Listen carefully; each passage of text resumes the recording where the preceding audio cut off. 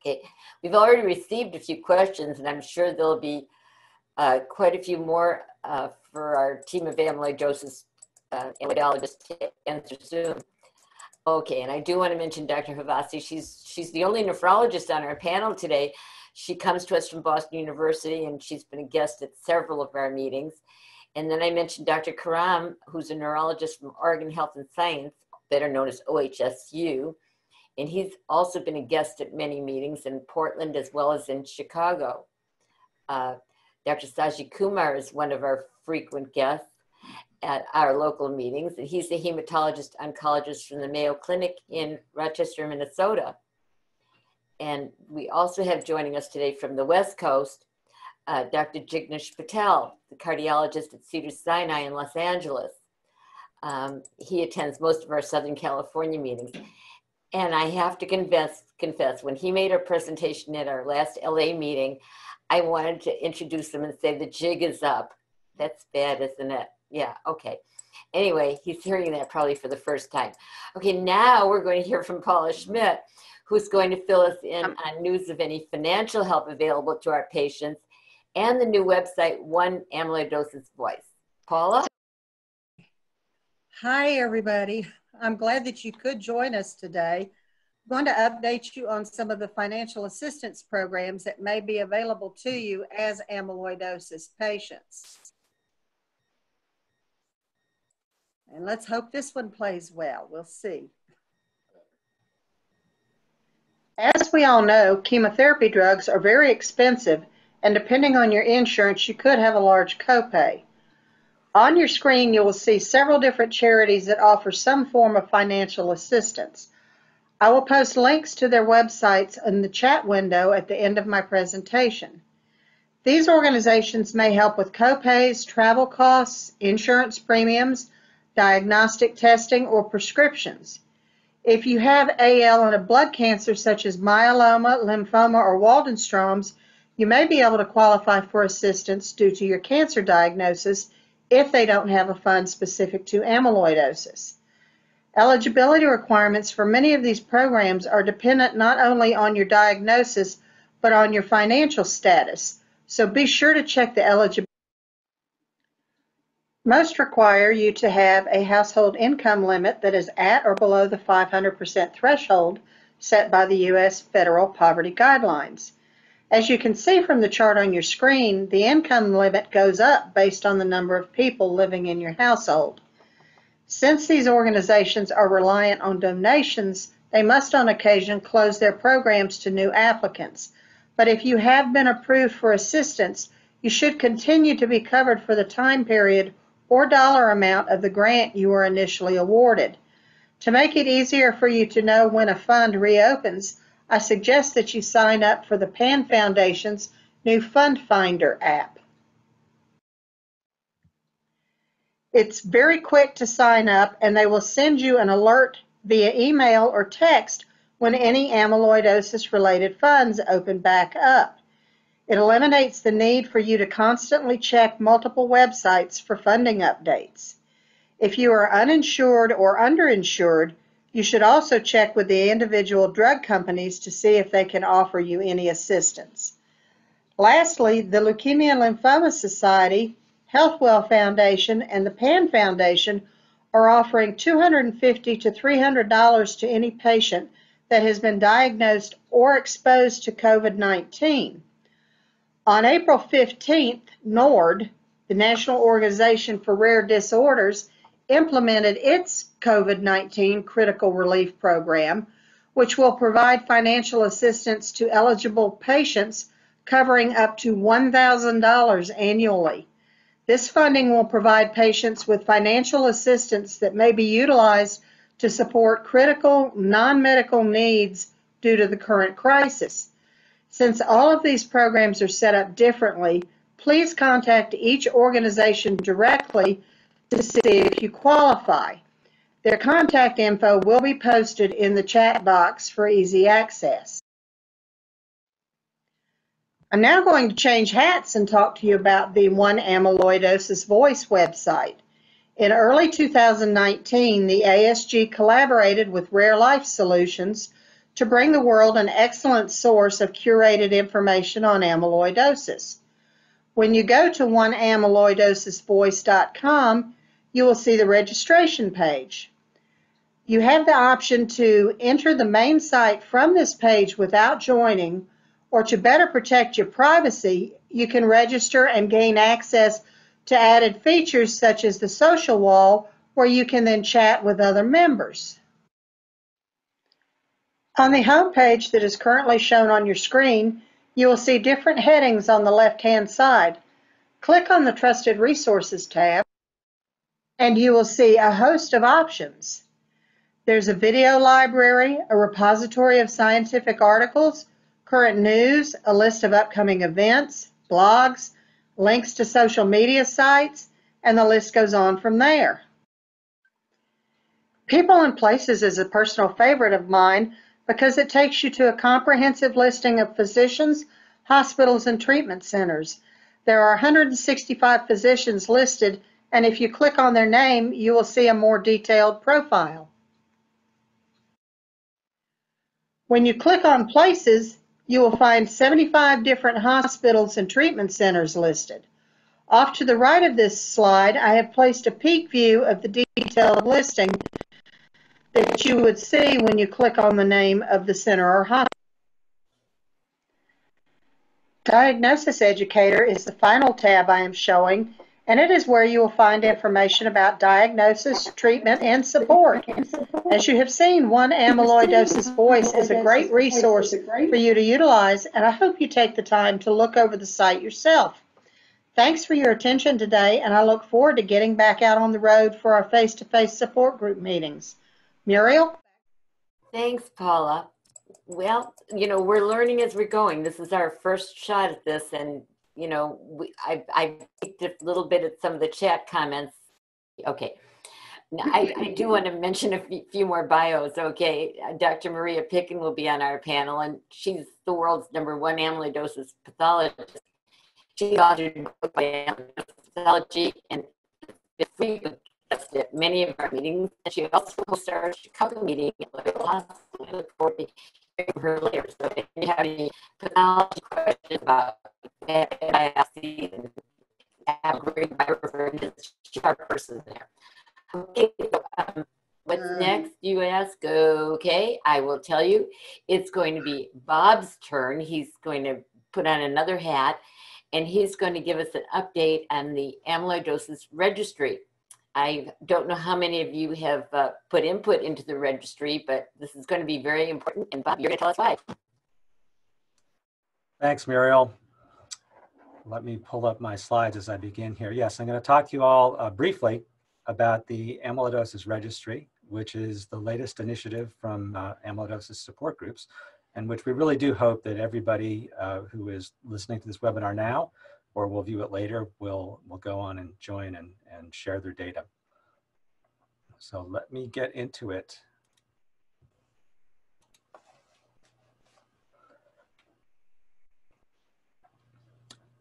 So what you see here, hopefully on your screen share, is our logo for the patient registry. And when you do see this logo, generally you'll be able to click on it and it will take you to the registry itself. Many of you are just going to ask, well, really, what is a patient registry? It's fundamentally a secure and online database where patients can record their own data about their own experience with amyloidosis. We tend to refer to this type of a registry as a natural history registry because it contains patient-reported data, not necessarily medically reported data from your physicians. When you join and you enter into the system, you will see a series of questionnaires. Questionnaires, or surveys as we sometimes call them, are going to ask you about your symptoms, your diagnosis, the different tests and treatments you've received, your health, quality of life, demographics, and ancestry, which of course is probably a little bit more important for the hereditary forms of amyloidosis.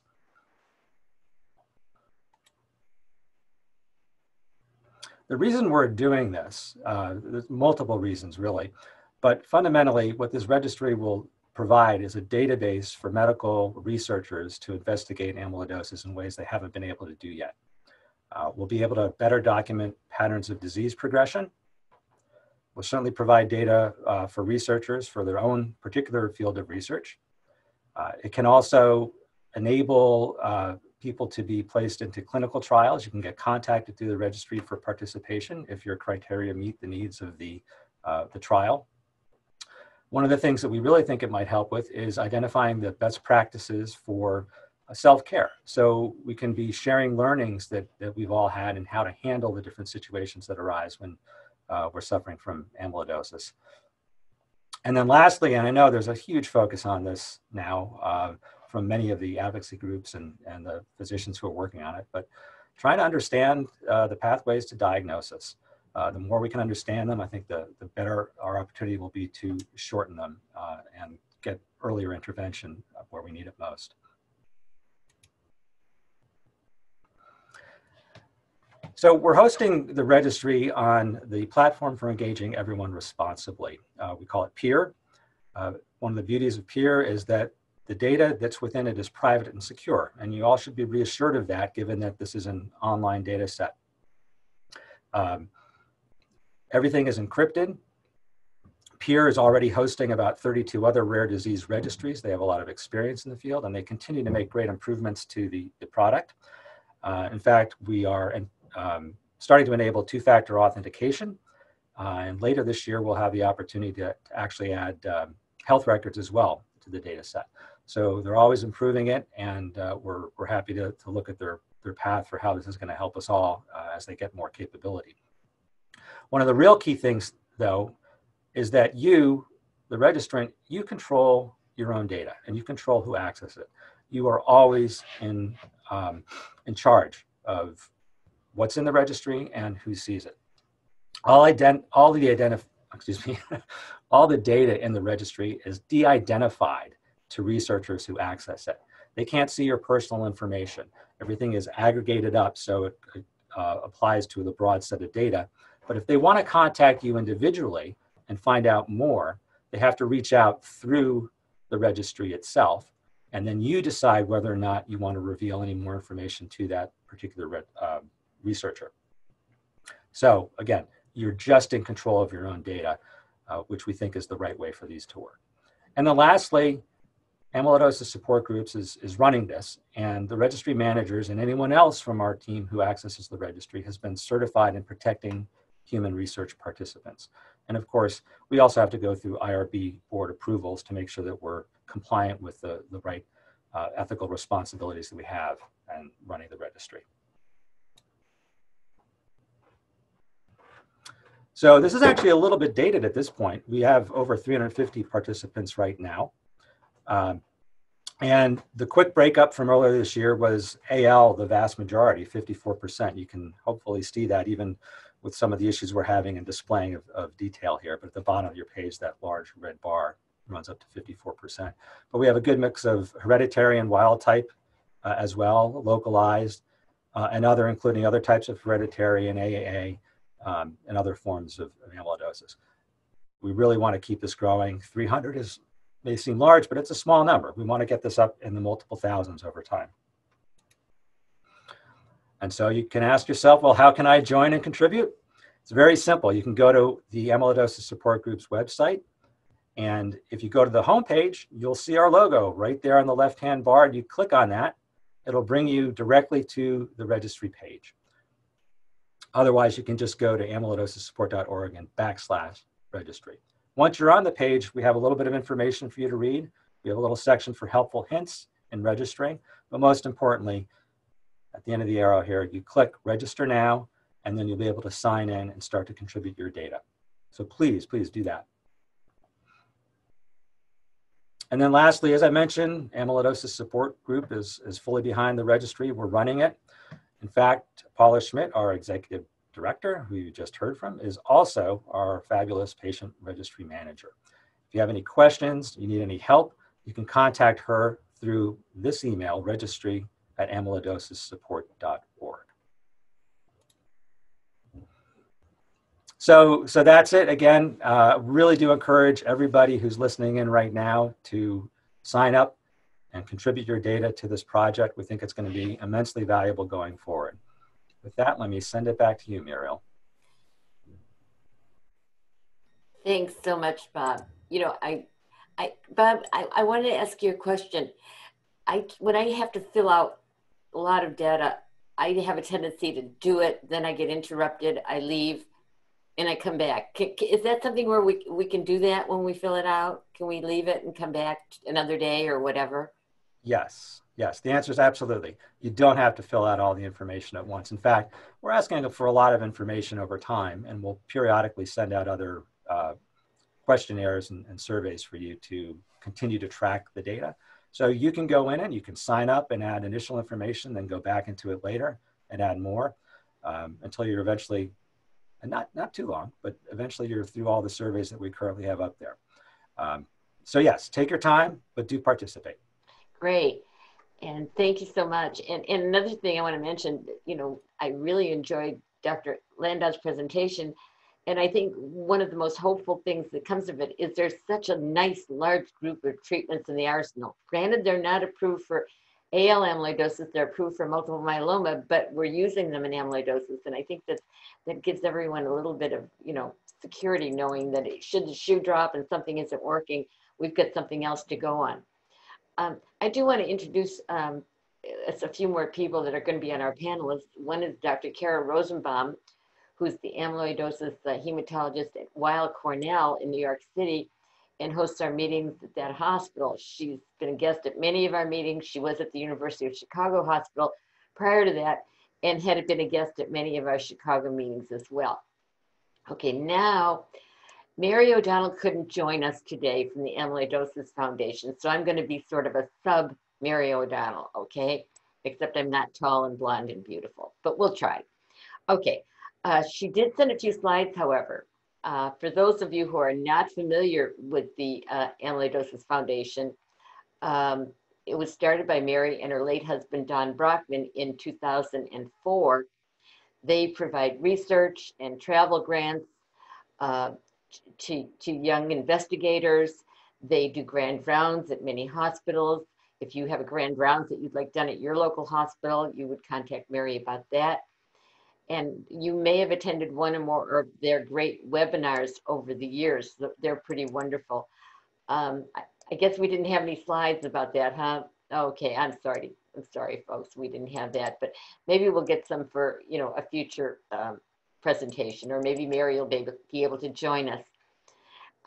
Now it's going to be ARC's turn. So we're going to hear from Isabelle Lousada from the Amyloidosis Research Consortium. Are we ready to go with Isabelle? Great, okay. Thank you so much. It's really an honor to participate in this meeting today, and such an important time for everybody. So thank you to the Amyloidosis Support Group for hosting this virtual meeting. I'm going to share some slides.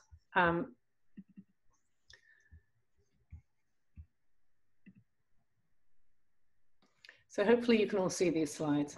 I want to mainly focus on and highlight some areas that the Amyloidosis Research Consortium is doing in response to the COVID crisis. But by way of background, I'll tell you a little bit about ARC and what we do. The Amyloidosis Research Consortium, ARC, the mission is to accelerate the development of and access to new and innovative treatments for systemic amyloidosis and improve quality of life for patients, which is really the bottom line. The model that we have, that we use for the consortium, is a consortium model, which really is about building collaborations, leveraging the strengths and resources that different stakeholder groups who are vested in amyloidosis have. Our partnerships include with patients and patient organizations like ASG, with researchers and clinicians, with the pharma companies that are involved in doing research and developing treatments, with payers and with regulatory bodies. The organization was founded in 2015. The initial meeting we held was actually a patient-focused drug development. And that really highlighted what the unmet need is for patients with amyloidosis. What do they want and where do we need to do more work? And since then, we have had numerous meetings, developed tools and guidelines that have really focused on developing and accelerating much needed treatments for amyloidosis. We have actually in 2019, I won't go into details of what's on this slide, but in 2019, we developed a partnership, public-private partnership with FDA to really accelerate the process of getting new drugs approved for amyloidosis. And with that comes quality of life. And as part of quality of life, we also have a number of tools and programs that we develop at ARC to really support patients through this journey, through clinical research, but also in their everyday life. I'm now going to focus a little bit on what we're doing as part of the COVID-19 response. First of all, we've developed some really great resources on our website. The website is www.arci.org. We have the latest up-to-date information on everything about how patients can best look after themselves, the do's and don'ts from taking part in clinical trials to everyday shopping, to what you should do about taking medications or not, particularly amyloid-specific ones. We also have resources for physicians, and we have on there the latest guidelines on different treatments that what should be being done during this time. So I do urge you to go there. We're updating it daily, if not hourly, so as any changes come in. There's also policy around payers and Medicare and different benefits that are changing all the time, and we're advocating along with ASG to make sure that as we go to more remote visits that these are covered for all patients to have the treatment that they most need. I want to talk a little bit about the My Amyloidosis Pathfinder tool. This is a tool that we initially developed to help patients find and assess different treatment centers, to compare different treatment centers, to decide what best meets their needs. And it also identifies clinical trials that match patients and will highlight you as any new trials come available that might match you. As part of this, we've also developed a tool called My Appointment Companion. This tool is really helpful for use in telehealth visits. Many of the amyloidosis centers actually use this tool now as part of their routine visits and care. So many of you may already have seen this. If you go to our website, the My Amyloidosis Pathfinder, oneword.com, you will find this tool. And what it does is it helps you define what are your concerns, changes in health, what medications you're currently taking, not just your amyloid specific ones, but any other medications, what your priorities might be. And you can share this seamlessly. There's just a click through to share this with your physician ahead of the visit, or you can take it with you to the visit. Telehealth visits tend to be quite complex in that you have to know how to use the remote, whether you're using FaceTime, Zoom, or what meeting. So being well prepared for that. It can cut into the time of your visit. So this can really help you and your physician make the most out of these visits. And during such a stressful time, I really urge you to consider using a tool like this to support you in your care.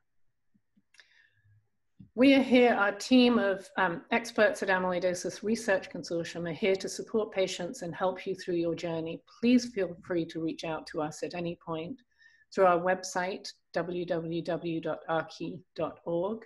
or our phone line is 617-467-5170, or you can email us at arc@arci.org. And we're really here, as is the Amyloidosis Support Group, to work together to help you to ensure that we all get through this as best we can. Thank you again for inviting me here, and I really would welcome working with you and supporting the community as best we can.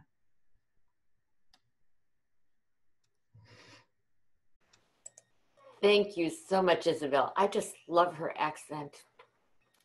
Oh, wow. A little bit of class this morning, right? Well, morning here in Chicago, but I guess it's not morning everywhere. Okay, I do want to mention a few more of our doctors that are going to be on our panel. Dr. Vishali Sanchowala heads up the Boston University Amyloidosis Center. She's the director. I first met her back in 2004. She was overseeing stem cell transplants back then, and here she is heading up the center now, and she's a frequent guest at many of our meetings. And Dr. Brett Sperry is an amyloid cardiologist at St. Luke's in Kansas City. And his group co-hosts our Kansas City meetings, and he's been a guest at several meetings in the last year. So we'll get to more later, okay? But now it is time to hear from Mackenzie Boedicker of Mackenzie's Mission. We love what they're doing on the awareness front. So Mackenzie, take it away. Thank you, Muriel, for the introduction. Hi, everyone. My name is Mackenzie. I was diagnosed with AL amyloidosis back in 2017, and I am the founder of Mackenzie's Mission. I'm here today to speak to you a little bit about our Raising Awareness initiative, the Amyloidosis Speakers Bureau. Okay. So, our mission at the Amyloidosis Speakers Bureau is to educate specifically the medical community about amyloidosis through patient stories, which we believe will contribute to earlier diagnosis and ultimately improved patient survival. Our vision is a world where amyloidosis is a widely recognized disease in the medical community, where identification and diagnostic methods are established and integrated into the mainstream protocols, and diagnosis happens early on. Ideally, there is no need for a speakers bureau. The challenges we face are ones that you all are all too familiar with. We know that amyloidosis is a rare and a very complex disease, and as a result, there's a widespread lack of awareness within the medical community. Amyloidosis experts actually believe that this disease is frequently mis- and underdiagnosed. You all know, and it's incredibly frustrating, but it can take years and multiple doctors to finally reach a correct diagnosis. All the while, gold standard treatments no longer are available to us as patients, treatments start too late, and unfortunately, there's a high mortality rate associated with this disease. So what are we at the Amyloidosis Speakers Bureau doing about it? Well, we're sending patient speakers to visit medical schools across the US. Our speakers share their journey and their experience with amyloidosis. And in addition, we send an educational library with scientific papers and information curated by amyloidosis experts. So ultimately, we're raising awareness to thousands of future doctors who in turn will see countless patients over the course of their career. We want to aim for earlier detection and better survival rates with our work. So we chose to speak specifically to second-year medical students, and that was for two reasons. The first is that the second-year medical school curriculum is typically the point in medical training where there's an introduction to diseases. You're finally now talking about diseases and rather than just normal human body functioning. So this makes it a very appropriate time to be speaking to students about amyloidosis. We often hear from them that amyloidosis is something that's not readily talked about and not very thoroughly covered in their training. They may only get a paragraph or two about amyloidosis, and that's just not enough. The second reason why we chose second-year medical students is because students have yet to declare their specialty yet, right? And with a multisystemic disease like amyloidosis, this can be very beneficial. As a patient first developing symptoms, you could see a variety of different doctors, right? If the first symptom you develop is cardiac related, you'll go and see a cardiologist. If it's kidney related, you'll go and see a nephrologist, and so on and so forth. This isn't just a disease where the first doctor you'll see is a hematologist. So all of these different specialists need to be familiar with this disease. And the great thing about speaking to second-year medical students is we've got all these future specialists in a room together. Our potential annual impact is huge. There's approximately 170 medical schools in the US, and on average, there's around 150 medical students per class. So the pipeline of future doctors coming every year is over 25,000. So in our first year of operation, the 2019-2020 school year, over 9,000 students have received our information, and we've given 41 either in-person or virtual presentations. And at the Speakers Bureau, we average anywhere from about 35 to 45 patient speakers.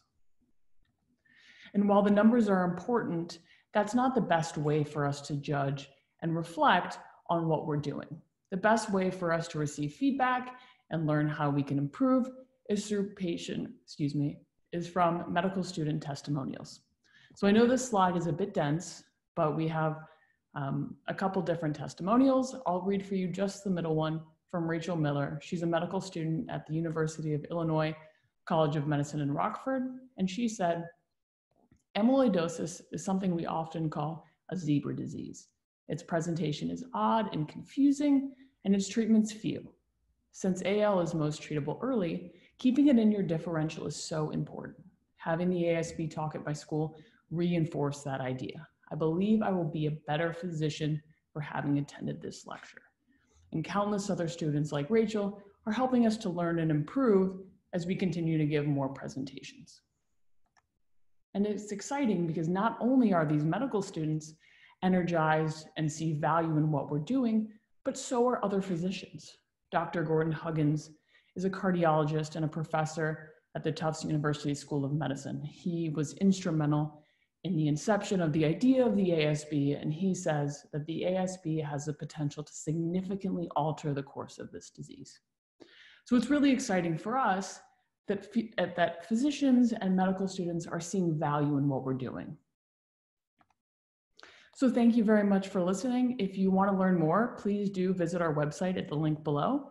And if you have any questions or you're interested in becoming a speaker, feel free to email us. Thank you.